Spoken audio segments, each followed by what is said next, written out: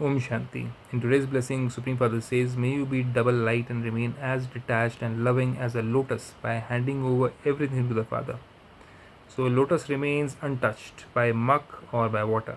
It slips off, right? So similarly over here also God says, any problem, any situation comes to you, it will slip off you if you remain like a lotus connected to me.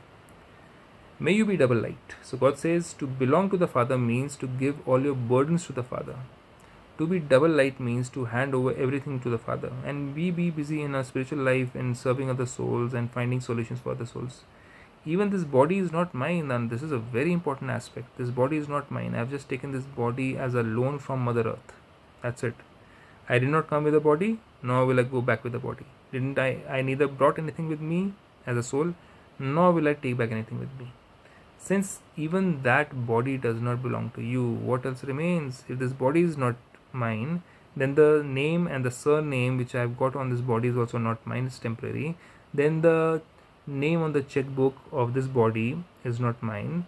Then the name in the bank account is not mine. Then the name on the property papers is not mine. Then what is mine?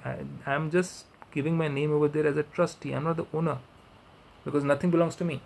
Since even that body does not belong to you, it belongs to God. What else remains? All of you have made a promise. This body is yours, this mind is yours, and all the wealth is yours. We say, God, this body is yours. This mind of mine is yours. It's not mine actually, it's yours. All the wealth is yours, it's given by you. Mind also, intelligence is also given by you. Since everything belongs to the Father, how can there be any burdens? If nothing is mine, then why should I be concerned, bothered? Therefore, keep the example of the lotus in your awareness and remain constantly loving and detached. So the lotus is living above the muck. It is above the muck, above the water. And then there is the complete stem which is below the water.